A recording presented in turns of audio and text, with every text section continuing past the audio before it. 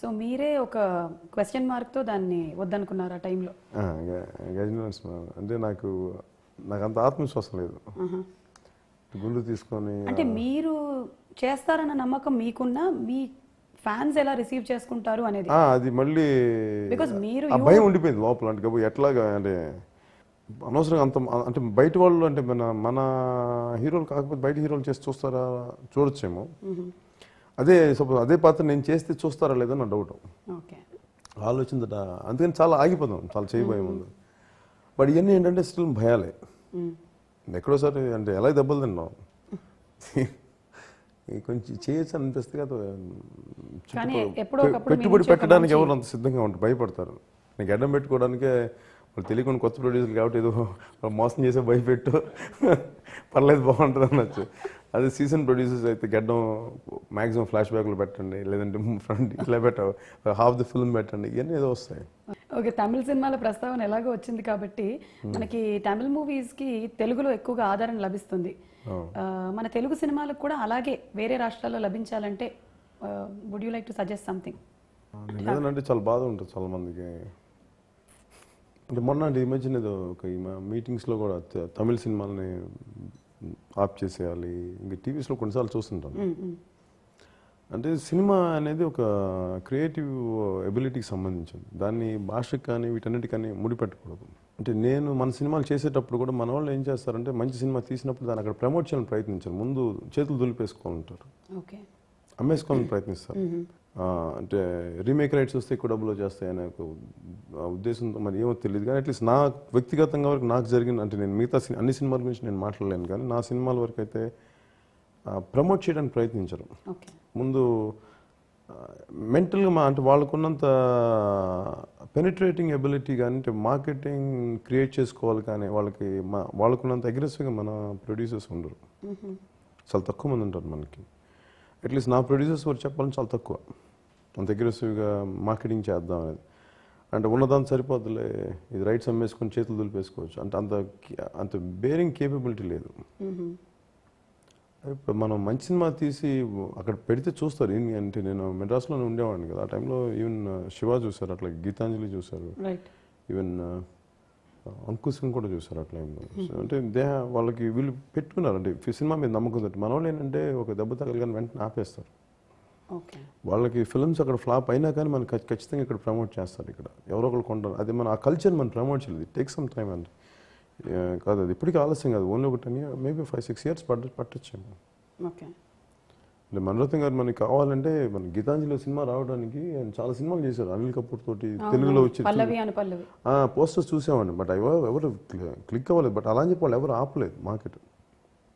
మన వాళ్ళు ఏంటంటే ఆపేస్తారు ఇక్కడ భయంతో, ఇక్కడ ఆడదు. నాకు మంచి ఎగ్జాంపుల్ బాగా అనిపించేది ఏంటంటే మగధీర లాంటి మంచి సినిమాని వాళ్ళకన్నా అక్కడ వచ్చేసింటే ఈ పాటికి మన మీద రుద్ది పెట్టేసేవాళ్ళు.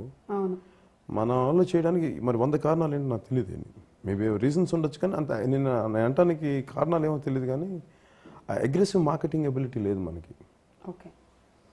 ఇప్పుడు మనకి చేత కాకుండా మనం వాళ్ళని అనటం తప్పు అనిపిస్తుంది నాకు. మనకి ప్రోడక్ట్ ఉన్నప్పుడేమో మనం ప్రమోట్ చేయలేము. మరి వాళ్ళకున్నప్పుడు వాళ్ళకి మార్కెటింగ్ పెంచుకోవాలి. మరి డెఫినెట్గా బడ్జెట్స్ పెరుగుతూ ఉంటే వాళ్ళకి న్యూ మార్కెట్స్ పెంచుకోవాలి. అది ఇంకొకరు రాకూడదు, వాళ్ళని కర్బ్ చేసేయాలి, వాళ్ళ సినిమాల వల్ల మన సినిమాలు పోతున్నాయి అనేది ఐ ఫీల్ ఇట్స్ రాంగ్ కాదు. అది నాకు చేతకంతనం అనిపిస్తుంది.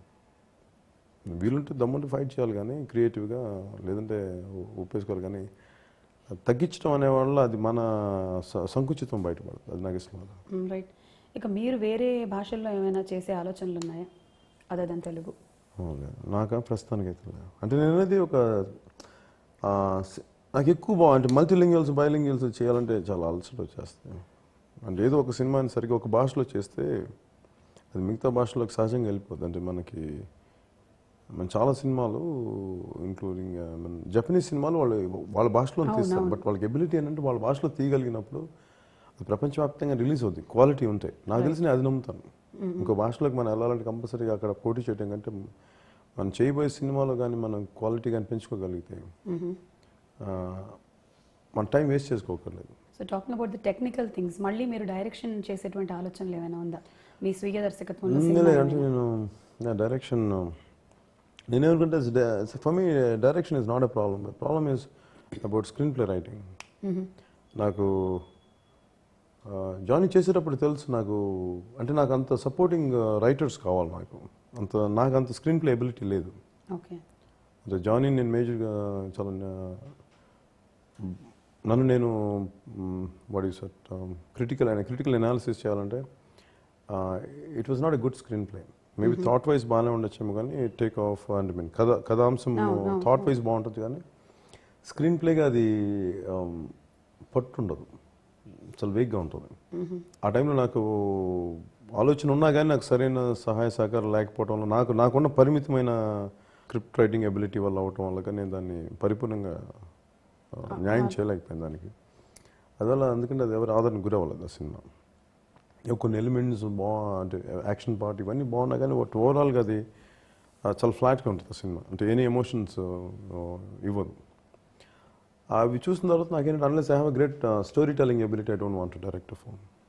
జస్ట్ మీరు డైరెక్టింగ్ ఎ ఫిల్మ్ అనేది నాకు అనిపించదు. కథ చెప్పాలనుకున్నా కానీ అది నాలో నుంచి వచ్చే కథ అయితే డైరెక్ట్ చేయడానికి బాగుంటుంది. అంటే ఇంకొకరి కథని ఇప్పుడు అర్జెంటుగా డైరెక్టర్ ప్రూవ్ చేసుకోవడానికి వేరే డైరెక్టర్ అంటే వేరే రైటర్స్ దగ్గర కథ తీసుకున్నాక చెప్పడం నాకు నచ్చదు. అందుకని ద డే అంటే నేను స్వయంగా కథ చేసుకోగలిగి చెప్పగలిగే స్థాయికి వచ్చిన రోజు చేద్దాం అనుకున్నాను. ఇంకా నాకు ఆ రోజు రాలేదు. గ్రేట్ అండి. బికాస్ ఒకటి మనకి జరిగినటువంటి ఆ మిస్టేక్స్ ఏవి అనేది కూడా మీరు ఎలాంటి ఫాల్స్ ఇంప్రెషన్స్ లేకుండా you're able to analyse it and tell it out అంటే దట్ సంథింగ్. ఓకే, ఇక పాటలు, మీకు పాత పాటలు అంటే బాగా ఇష్టం కదా. మీ సినిమాల్లో అక్కడక్కడ ఏదైనా ఒక మెలడీ వినిపిస్తూనే ఉంటుంది. ఆ పాత పాటలతో మీకు ఉండే అటాచ్మెంట్? పాత పాటలు అంటే మనం పెరిగిన వాతావరణం అలా ఉంటుంది కదా. బేసిక్ తెలుగు వాళ్ళందరికీ పెరిగిన వాతావరణం, మీ చుట్టూ ఉండే వాతావరణం కూడా అలాగే ఉంది. ఆవు దూడ, ఆవు, ఇలా మొత్తం ఒక విలేజ్ అట్మాస్ఫియర్ కనిపిస్తుంది ఇక్కడ. నాకేంటో డీప్లీ అంటే నేను చాలా చిన్న టౌన్స్లో పెరిగాను. ఓకే. మా ఇంట్లో ఒక పెద్ద రేడియో ఒకటి ఉండేది. నా చిన్నప్పుడు మెమరీస్ అన్ని పాత రేడియో. తర్వాత మా అమ్మ వాళ్ళు ఎప్పుడన్నా ఆదివారం ఇప్పుడు సినిమాలు వచ్చాయి, రేడియో సినిమాలు. అవునవును, రేడియో అక్కయ్యలు. అట్లా నాకు అది గుర్తులేదు కానీ నాకు రేడియో సినిమా గుర్తుంది. 3rd క్లాస్లో 4th క్లాస్లో నాకేంటంటే ఆ సినిమాలు వింటాం అవన్నీ. అంటే అట్లా నాకు పాత పాటలు అలవాటు అయింది. నాకు ముందు వాటి విలువ తెలియదు నాకు నిజంగా. మెయిన్ ఇంటర్మీడియట్కి వచ్చాక నాకు వాటి విలువ తెలిసింది. సాహిత్యం విలువ కానీ మేబీ నేను అప్పుడే కొద్దిగా నేను చదువుకోవడం స్టార్ట్ చేశాను. సో మెయిన్ సాహిత్యం నుంచి వాటి అర్థం స్టార్ట్ అయ్యి అప్పుడు ఎక్కువ పాత తెలుగు సినిమాలు చూసాను. అంటే మనకి దూరదర్శన్లో తెలుగు సినిమాలు వచ్చాయి. అవి చూసిన తర్వాత నాకు ఎందుకు ఒకసారి చూడటం అలవాటు అయిపోయి హుక్కాన్ అయిపోయినట్టు. Okay okay. కొత్త టాలెంట్ని ఎంకరేజ్ చేసే విషయంలో మీరు ఎప్పుడు ముందుంటారు? అంటే ఎనీ టెక్నీషియన్స్ కానీ దానికి ఎనీథింగ్ ఇన్ పర్టిక్యులర్? అంటే ఎవరో ఒకళ్ళు ఒకప్పుడు కొత్తగానే స్టార్ట్ అవ్వాలి కదా, ఎంత ఎక్స్పీరియన్స్ వచ్చిన. నాకు అంటే సీనియర్తో అంటే బాగా సీజన్ చేసినంత మాత్రాన్ని సక్సెస్ వస్తుంది గ్యారంటీ లేదు. అలా అని చెప్పి నిర్లక్ష్యంగా కాదు కానీ చాలా వరకు వాళ్ళు కొంచెం ప్రామిసింగ్గా కనిపించినప్పుడు వాళ్ళు చెప్పే విధానం కానీ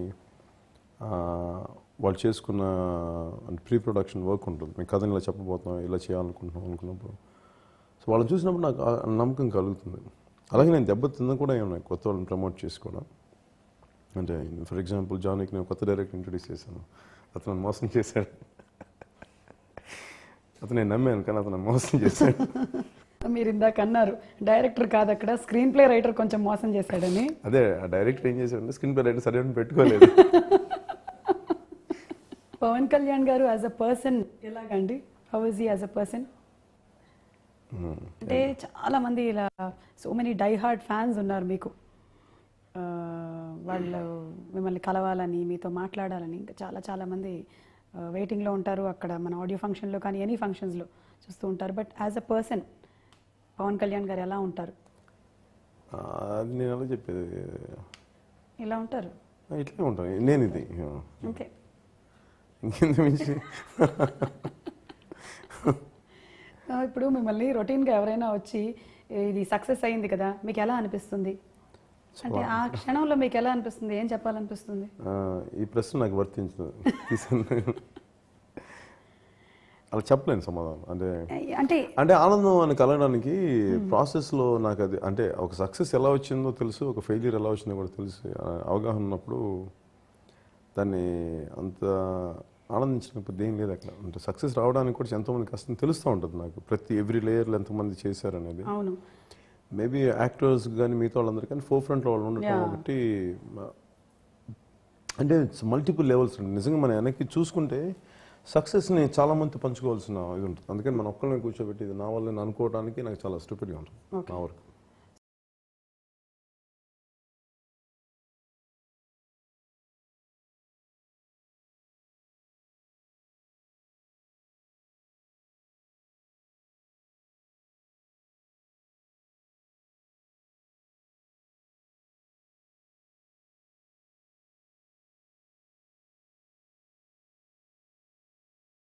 పవన్ కళ్యాణ్ గారు యాజ్ అ పర్సన్ ఎలాగండి?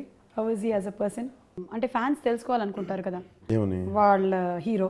అంటే వాళ్ళు మాట్లాడుకుంటూ ఉంటారు, మా పవర్ స్టార్ ఇలాగా, మా పవన్ కళ్యాణ్ ఇలాగా తెలుసా అని. So Pawan Kalyan as a person ఎలాగా? అంటే మూవీస్లో క్యారెక్టర్ పరంగా, క్యారెక్టరైజేషన్ పరంగా పవన్ కళ్యాణ్ కనిపిస్తారు, కానీ అంటే కొంత అంటే మొత్తం చెప్పలేక సర్టన్ పర్సంటేజ్ ఆఫ్ నా రియల్ లైఫ్ కూడా కొంత ఉంటుంది. అలా ఇప్పుడు ఈ పంజాలో జై క్యారెక్టర్లో మీకు బాగా ఈ క్యారెక్టర్ చాలా దగ్గరగా ఉంది అని అంటే క్యారెక్టరైజేషన్ దగ్గరగా ఉండి నాకు నచ్చింది. అంటే చాలా వాల్యూ, అంటే మాఫియా బ్యాక్గ్రౌండ్ అయినా కానీ అది ఒక మంచి వ్యక్తిత్వం ఉన్న క్యారెక్టర్ అనమాట. ఒక లాయల్టీ ఉంటుంది వాడికి.